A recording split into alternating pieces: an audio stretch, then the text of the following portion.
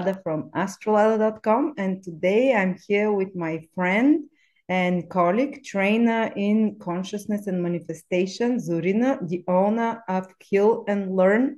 Hello, Zori.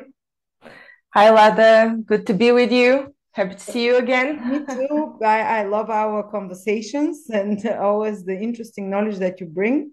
And today, Zori wants to present to us how what we call mysticism and what was called mysticism in the past is actually coming more and more into the scientific sphere, and how what we call mysticism is actually a practical guide for raising of consciousness and success, external and internal success in our lives. So, Zori, I'm curious what new information we have for us. Right. Well, if you remember, Lada, we started first speaking on your channel about creating business with meaning, living life with meaning. Then it turned out that people were very interested in the silver method, which I also train, or a variation of the silver method. And mostly they were interested in manifestation. And when I teach manifestation, I get a lot of questions of why things don't work sometimes. And the most recent one, eventually they do work though, when people understand the principles and the framework behind. But there was somebody who recently asked me, I've done all the possible techniques, tools online, not only from the silver method, but it seems that things are getting worse. Like I'm trying to manifest money, it's getting worse. And I advised her to simply disengage, stop doing whatever she was doing, all the techniques, all the methods, and to engage in something completely different, something creative, something that engages her mind completely and genuinely. So she started doing that. And I think 2 days later, she wrote under one of my YouTube videos, she said, this works like a clock. So basically, she immediately started getting money when she disengaged. It is because, and you see, this is neither a tool, nor a method, nor a principle, nor it is a universal ethical rule. She followed all of these and still it didn't work, right? But these are parts of an overall framework, understanding of the world that we need to have in order to manifest and to create whatever our heart desires in a way. Although we have to be careful also with whatever our heart desires, because sometimes people confuse desires with heart desires, and it comes from a different place. Right. So Let me ask you. So yeah. it means I also remember Abraham Hicks, they talk about that. So you're doing the manifestation methods, but if you're too focused on them all the time, you're also blocking the flow, because you're like, when is it coming? When is it coming? And so basically the principle is, yes, you do this manifestation work, and then you have to disengage and enter into something that your energy flows. So you open this vortex of flowing, so the things that you program for yourself can start also flowing, but you have to remove your mind from them. Is that what you're describing? Yes, I was thinking yesterday about a song from Whitney Houston called One Moment in Time. And I have the lyrics here that I wanted to quote. These are, I've laid the plans, now lay the chance here in my hands. So that means I have laid my plans. I've done what I needed to do. Now it's your turn, divine consciousness. Now you give it to me. But how do you give it to me? You give it to me by me believing in what I've done. This is number one, that what I've done really works. Number two, I believe that the principles, that this generally works. And then I believe that the divine consciousness is capable of doing that, right? So the belief has many layers, but in general, we call it belief. Right. So these are all parts of this framework that I teach in my method, the Healnlearn method, but people generally consider them as unproven, as scientifically invalid, but they don't know that there's actually a lot of research behind intuitive abilities, the power of the mind, behind consciousness. And you know, the people that do research in these spheres, you can count them on your hand, on one hand. They're very few. So most people know Joe Dispenza, Greg Braden. They've done some research, and when I mean research, I mean primary research, when they actually take people and ask them to do certain things, to influence certain things. There's Rupert Sheldrake, who talks about morphogenic fields. I'm going to talk about this in a bit. Jose Silva, of course, he's one of the pioneers. He's done a lot of primary research on telepathy, on what intuition is, the situation programming is what he calls manifestation. So on situation programming and success, the relation between these two. Who else? There's Amit, I can't remember his family name. He talks about quantum physics. Amit Goswami. He talks about quantum physics and consciousness. So there are really very few people that talk about the scientific the proof behind. And the reason I call it scientific is because it is actually replicable. They do the studies. It's not a coincidence, right? They do the studies all over and over again, and they prove the same thing. So one of the interesting studies done by Jose Silva was, I think we talked about it in the summer, and you found it interesting, so I thought I'd share it with your audience too. So one of the studies that they did in the 70s was with 40 groups of executives in the US. They studied their success. They measured the success of their profit, the profit. Hello? And they separated them in groups of 12. So 40 groupers. Can you hear me? Oh, it stopped for a second, but I can now. 40, yes, okay. My microphone is on, should be okay. 40 groups of executives. And they were asked to guess numbers from 1 to 100, 10 numbers. Sorry, not 10 numbers. They were asked to guess numbers from 1 to 100, the position. For example, I want to know the position or rather, the number on the 13th position. And if they were able to guess that this is, let's say, 6, then it was a tick, they guessed. And so the ones that guessed more than 12 times on average, they had managed to improve the bottom line result of their companies by 50% in the previous 5 years. The ones that didn't guess, they were either not able to, or the ones that were able to guess on average of 9 times and below, they were not able to increase the profit of their company in the previous 5 years, or even decreased it. And so the interesting thing was, and the ones that had guessed more than 14 times, so the position of the cipher in a range of 100, when they guessed it more than 14 times, they had actually managed to double the revenues in the previous 5 years. So there was a direct correlation between success and their intuitive abilities. Wow. But listen to this now. Yeah, listen to this. This is super interesting. The numbers were generated only after the executives had given their guesses. So this means they actually programmed the situation. It was not that they had intuitive abilities. We call them intuition. But these were abilities of situation programming. And this is what Jose Silva actually teaches in his techniques, mind and situation programming. We call it now manifestation, or the commercial terminology that is used by New Age and so on. This is how most people know it, manifest money and manifest all of that. But it's such a small portion of the entire field of knowledge that we call mind and situation programming, and working with the field, working with consciousness. But for the sake of ease, we call it manifestation. Okay, so this was one of the researches that was done on programming and on the ability of people. These were natural skills, by the way, the natural skills of people to program the field, linked directly to their success. And this is what you can learn. Right?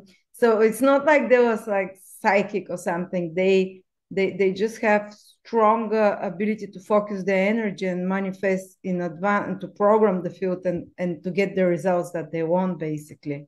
Exactly, because it looked like intuition, but the range of 100 numbers was given afterwards. Yeah. Wow. After the So day gave their numbers. They influence the field. Mm-hmm. So what is necessary for that? To have more self-belief from repeated successes, maybe because they've been so successful already. That's why they also felt confident that whatever they visualize would come. Well, 10% of all people are born naturally operating in alpha more often than the other people. And these people are in general more successful. So in a way, you're born like that. The ones that are born like that are by default more successful, but you can learn that. So the reason why I'm stating 10% is also because this was measured by electromagnetic ECG, is it called ECG? Yeah. That measures the brain waves, Mm-hmm. electromagnetic ECG. Yeah. And so it's known that on average, measured by random people, 1 in 10 operates naturally in alpha. So they operate from the central or the central point of your brain is activated, but this doesn't mean that your brain is the one creating. Mm-hmm. Your mind is not in your brain, but this is what is activated when you're creating this, mm-hmm. when you're programming a certain situation or when you're discovering information. Because, by the way, discovery of information also has to do with programming. I have other cases, but this is going to become too long to talk about it, because just as a simple example, even those dowsing sticks that people discover oil with or water with, this is also linked to programming rather than with intuition. It's interesting. The science of consciousness is really the science of possibilities and of quantum physics. It's not as simple as we think. The laws of causation and outcome are not as simple as we think they are. We do something and that results in something else, because sometimes we manifest in advance. Yeah. Okay, yeah. Let me continue now. Yeah, okay. Yes, I understand what you're saying, like with this example that you gave. Yeah. Yeah. All right. So that's one thing. And but how do you actually manifest? Is it with your mind? How do you create? How do you imprint certain information or images onto the field? How? That's very interesting. So how? Okay, and here I have an example with telepathy. Telepathy was studied only recently. So the first information that I have that really included a large group of people was from José Silva. And telepathy, but larger groups of people were only studied by an institution at the beginning of the 90s, in 92. So really, really recently. So, but José Silva studied telepathy within Faraday cages. So he put 2 people in Faraday cages, and this is a place you can imagine as if you're wrapped in aluminum foil that doesn't allow any waves, any external electromagnetic fields to come in. So he had 2 people go in alpha, one in a Faraday cage and the other one not. And they were able to convey telepathic messages to each other. This was measured, not once. As I said, these are actual studies with primary research studies. And so this means that telepathy is not a wave. It's not a function of a wave. It occurs simultaneously. Wow. So it can occur at any point in time and at any part of the world. It just occurs simultaneously. It's not conveyed through a field, through a wave. Okay. So how is it conveyed? Once upon a time, there was this element ether in the in the periodic table that was allegedly taken out. And this ether is abbreviated by E. If we think about emotion, the etymology of the word ether, motion, emotion, you're moving the ether, you're making it do something. So you're imprinting information on the field with your emotions. Okay, Yes. so the emotions is the primary way to program the field and to influence outcomes the way you want them. Yes. This is, I think, a misconception that happened with the law of attraction, and also a little bit with the silver method. The focus was too much on the mind, on how you visualize, and that's a big part of it. But to make it work, to put it in motion, you have to use emotions. Mm, that's what Yes. affects the ether. Okay. Well, I've even heard of telepathy that happens between person that lives in our time and someone who's died, not in the other side, someone who lived before and they catch their thoughts. I've read books about that where someone is in their time, say born in 1523, and someone in our time, because the times they always exist in some field somewhere, if someone is picking up the thoughts of someone from the past and they start telepathy.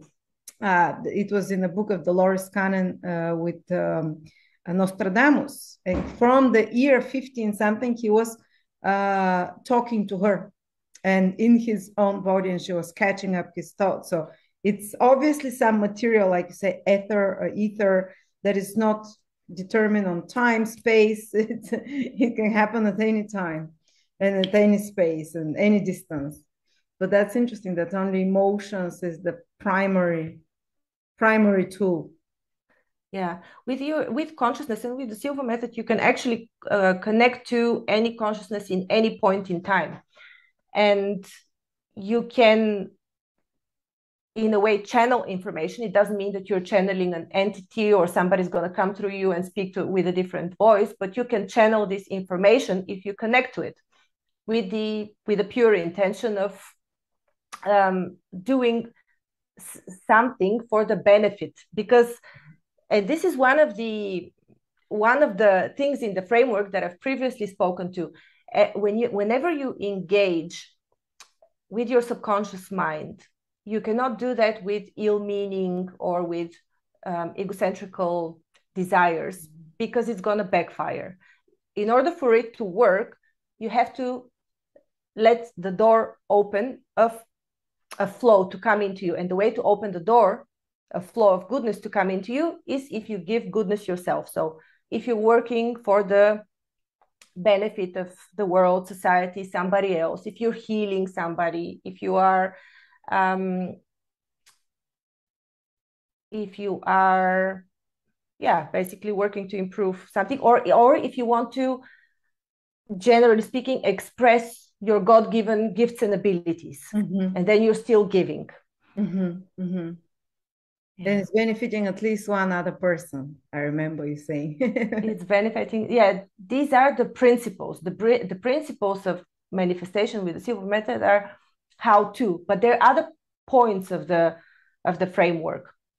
One of them is, for example, certain activities include and bodily activities and actions that you take with your body that can improve the effectiveness of manifestation, because it's all connected. So everything is contained into something else. For example, the meaning of love can be given to a rose. It's all about the meanings we attach to certain things. This is where the study of morphogenic fields comes in, for example. And morphogenic fields were first studied by Rupert Sheldrake. And he states that, let me first tell you how he discovered this in a way. I think I may have spoken about this. I'm going to be brief just to let people know what this is all about. There were groups of mice, one in the US, the other one in Australia, and they were supposed to go through the same labyrinth. One in the US, the other ones in Australia. The ones that went through the maze in the US were measured to take the first time 30 minutes. And with each consecutive time, they improved the time of passage from one end to the other of the labyrinth. The ones in Australia, when they were eventually tested to do the same thing, going through the same type of maze, they managed to get there already with the improved timing. Oh, So this wow. means within 5 minutes, or however much the timing was improved. It didn't take them 30 minutes. The information was already recorded in the field. And this means that certain species or groups of people, either linked by belonging, beliefs, let's say Christians, Muslim, they're subject to the same information, vibration on certain levels. There are groups of people subjected to the same information. Like the collective consciousness The that they tap collective. into, yeah, especially if they focus their attention to a similar subject. Yes. So let's say if I take you as an example, you will experience similar things to Bulgarians in general, as you're Bulgarian. You will experience things to people, similar things to people who are married to Americans, because that's your case. You will experience certain things that are privy to astrologers, or things that are privy to people that have open consciousness. So there are layers that Rupert Sheldrake calls morphogenic fields, and they influence as information, giving information to the same type of people. So the more a spiritual group of people is developing, the more each member is sourcing from this development and information. And it's best to work in groups. That's why Zori always organize every month a group that she works with to manifest together. So it's much more powerful. yeah, this is one thing, but yes, exactly.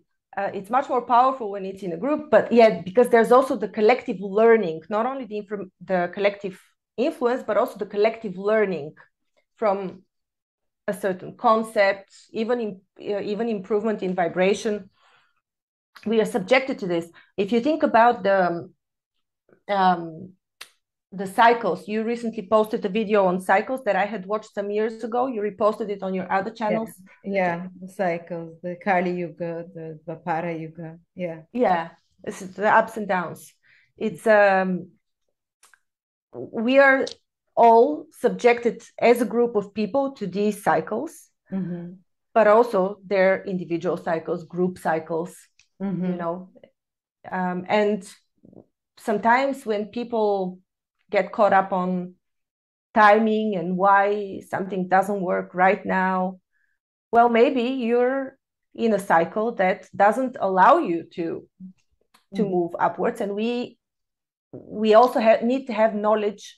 This is the third pillar of the framework. We need to understand how our world works. What is the basic structure? We don't need to know all the details in order to manifest, but you need to know a bit about magnetism, a bit about the energy construction of the world, how something interacts with something else. These are basic points, principles that we need to know in order to maneuver well. And so when you're going down in a cycle, what does that mean? It doesn't mean that you're going to pump up the manifestation. No, it means that you're up for a change, and your mindset should be now something better is coming. You know, something is breaking so that I can achieve something better when you're in a downward cycle. Rather than why is my manifestation not coming? Maybe that's part of the process of manifestation. But I love what you said for the morphogenic field. That reminds me of like when sports people, no one could run 100 meters in how many seconds was it? And then someone does it in the 60s, and after that, everyone is doing it. It's like once you break that, like those pioneers that they break through, then after that, more and more people can do it. So I'm very hopeful for humanity because of that. Yeah, the world record has improved, I think, on 100 meters by 14 seconds since the 60s, what you're saying. Yes, it's better all the time. Yeah, exponentially improving. So there's really group learning. Wow. And when you said, you know, now talking about the physical, the power of the mind or of this field is so strong that it is measured that you can achieve similar results without training, only visualizing in your mind. This is what the top sportsmen do anyhow. They visualize a lot before they perform the actual physical activity. So if you only that's also a study, by the way. If you only visualize and if you only train, you achieve the same result with 1% difference. Really? In favor of physical action. Yes, 1% So I can difference. stay at home and develop abs and a six You pack. can. Yes. just by imagining with emotion how Yes. okay. Yeah. So the only way to really improve is to do both visualization and physical activity. And this is when the results show to be much better. Otherwise, it's the same. Whether you only visualize or only do physical activity is the same. It's with the same speed, you mean? But if you do both, it's well, it makes sense because many times someone decides, like, okay, I want to have the perfect body. They visualize that for a long time and then they start doing it. So many times people do it naturally. They imagine it and they start doing the physical actions. So I think most people do manifestation. All people do manifestation without realizing it. It's just the point is here to not to do the negative manifestations as well. Mm-hmm. And And also to consciously, yeah. And also to disassociate the word manifestation from mysticism that we don't understand, because there are logical explanations about it. There are ways we know how things work energetically in terms of quantum physics also. So I think we are slowly starting to move away from the mystic and magic association of manifestation towards a more scientific. When I say scientific, I don't mean cold scientific and uh, controlled scientific. I mean a way that people can logically understand. Well, that's what the age of Aquarius is supposed to do. The age of Pisces was believing without proof. And that's what the mystics did. And the age of Aquarius, which we're slowly entering, it's all about taking those mysteries of the past and explaining them logically. And then you don't even need faith. Just like, do you need to believe that an aspirin will help your headache go away? You don't believe it, you know it. So it's more about knowing than believing. And that's what you're talking about is happening now through scientific controlled and whatever examples, that at one point humans will not just say, oh, I believe in manifestation and I know it. It's proof, like science is proof. So that's when it's not even believe what you were talking about, you have to believe it, you know it now. Exactly. That's when it will work way more powerfully. And can you give me an example about emotion, how to put emotion in something? Let's say you're I don't know what, something someone wants, how to infuse it with emotion. It's like to become emotional about it, or uh, I think everybody kind of knows what they want to, what it feels like to be inspired, what it feels like to, depending on what emotion you want to recall, you can either source it from a previous experience that you've had, for example, the feeling of being in love or the feeling of achieving something, winning something, getting some success in something. You can always source this emotion and, in a way, copy paste it. It sounds very simple, and it is not difficult. The only thing you need to do is be in a relaxed state of mind and know a few tools, know how things work. But you can copy paste a certain emotion if you're that unable to generate it yourself. But usually it goes through something, through a reference point, something that we've already created. mm-hmm. And something that we've already created is the past experiences. So the easiest thing is to just remember. Mm-hmm. Remember the last time you felt like this, and then work with your imagination to enhance it. Yeah, well, that's why it's probably people that have have been on a stream of successes, for example. It's much easier for them to manifest because this feeling is so familiar and close to them. Or someone who has never been loved unconditionally, it might be so hard for them to manifest love because they don't even have a reference point, but they might have it from an animal, for example, from the smallest. But someone who's consistently had great relationships. So, or recently had a lot of successes. It's much more easier. That's why the momentum, like those, like you gave examples of those bosses, that the ones that were most successful, they were able to program the field. Most successful recently, they were most able to program the field because they feel this feeling of I got it right. I know it. Exactly. Yeah, I know it. Yeah, exactly. So that it does show that manifestation becomes much easier with repeated successes. And maybe the most difficult thing is the first breakthrough, to experience something that you program that you haven't experienced much. You don't have, you have a very little reference point emotionally, because you can't infuse this emotion into the fullness of that emotion. But maybe start with small little things and then grows and grows. That's a lot of consistency. It's a lot of consistency, I know, but it's like learning everything. You have to go through steps and bit by bit increase the intensity, increase the effect. Because, you know, most people say, fine, I'm able to manifest small things, but I'm not able to manifest anything grand. But Yeah, it's like when you stop that's yourself there and you say, I'm not able to, you're closing the door rather than yeah. taking it from there and repeating it with a bit bigger effect and again replicating. I just remember when I first started my business in astrology, and every little thing, because I'm a big dreamer. I didn't know that's called manifesting. I would just sit and daydream at home what I want. Like, oh, every time I travel somewhere, I have 2 hours. I wouldn't read or watch my phone. I just watch through the window and I imagine what it feels like.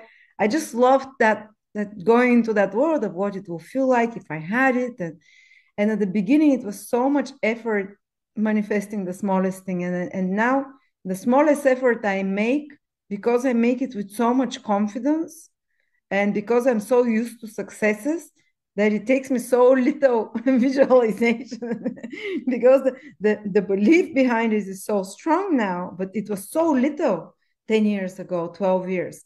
And now it's from here, it's grown that much and it's so easy. Like it's like the Midas gold touch sometimes that you have, you know, and even if I do something that is not successful, I'm like, oh, it's temporary. It's a cycle. It will come back. I've Yes, done it before, I'll do it again. So that's how it, yeah, it just have to be consistent.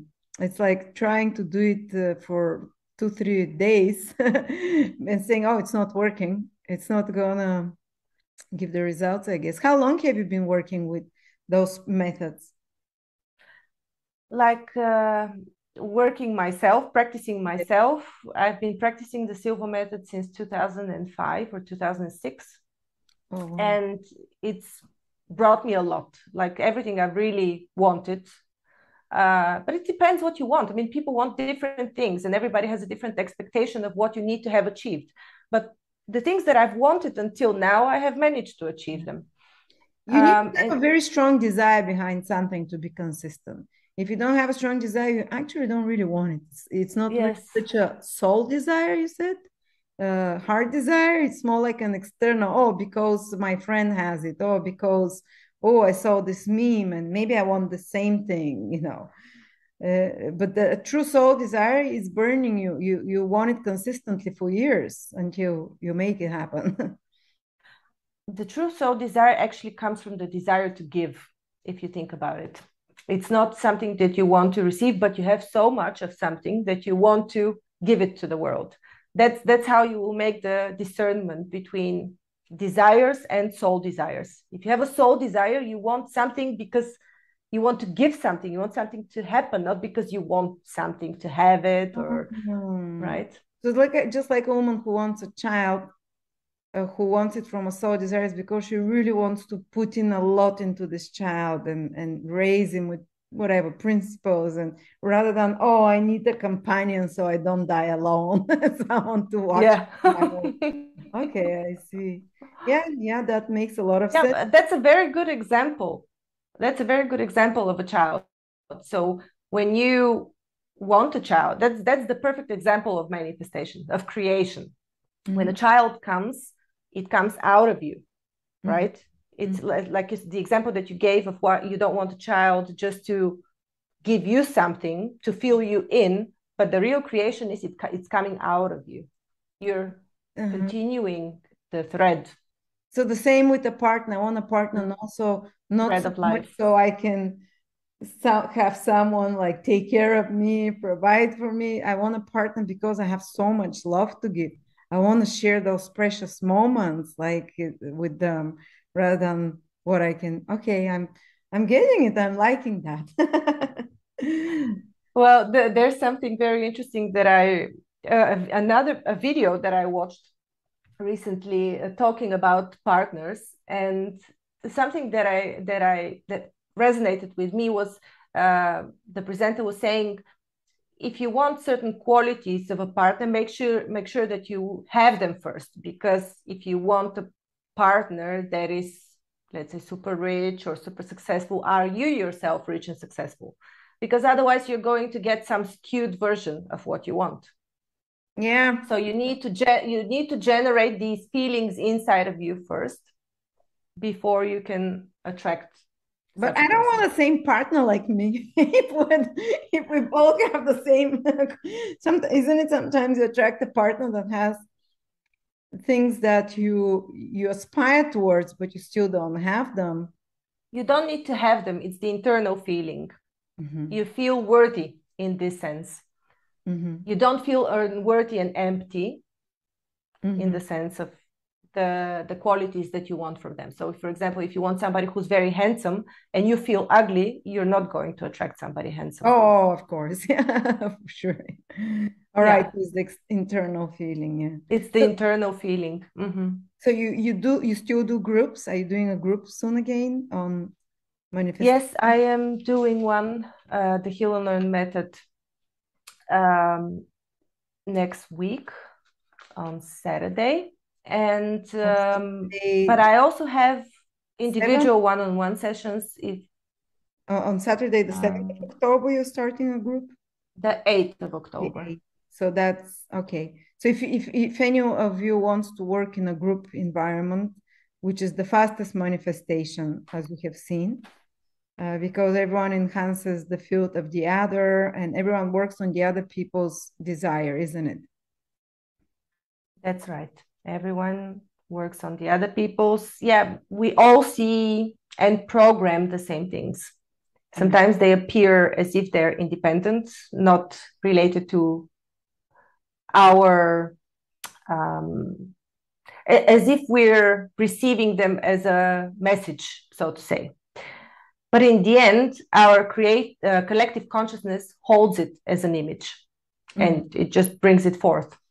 And it's very interesting. It's interesting how it works. It's people think that these are just tools, ringing bells, and doing things that I'm going to do A and I'm going to get B. It's not that straightforward. It can be, but it would be the beginner's luck. The more you understand, the deeper you go, you need to see a fuller picture of what reality is, what consciousness is, how you create.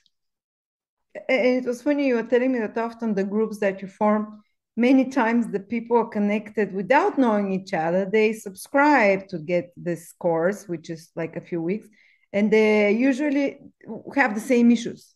And they end up very often. It's again the synchronicity of the morphogenetic field that's working to attract people of similar interests and of similar needs and desires to work together on them. So that's fascinating again. Yeah. Yeah. So if anyone wants to be part of this group or have a one-on-one sessions with you where you help them, you help them find out what they're very good at helping people find out what their career is and work together with the person, not yourself, but the person reaches to the state to understand their heart desire, or you can work in a group, which is probably a very powerful experience as well. And I'll put a link below for Zori's website if you're interested to contact her, if you're interested to be part of this group or just speak with her personally. I personally will meet every year with Zori.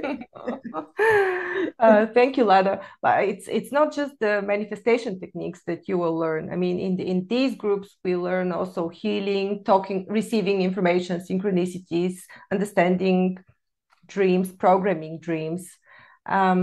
We learn to discover information that is not subject to our physical senses.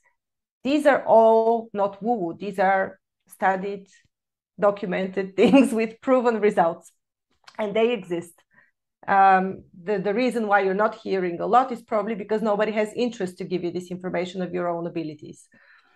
Oh, yeah. And the other thing I wanted to just briefly mention about if anybody wants to work with me one-on-one is that I teach not only the silver method and how to do manifestation, but I also help people discover meaning, purpose. You actually create it, you don't discover it. It's a two-way process. Yeah. Wonderful. Inspiration. Thank you so much, Zori. Have a wonderful week. And anyone who is interested, I'm putting a link below. Thank you for watching us, and write your comments and impressions of these conversations. And I hope to see you soon again, Zori. Thank you, Lada. Bye Bye, bye. everyone. Bye.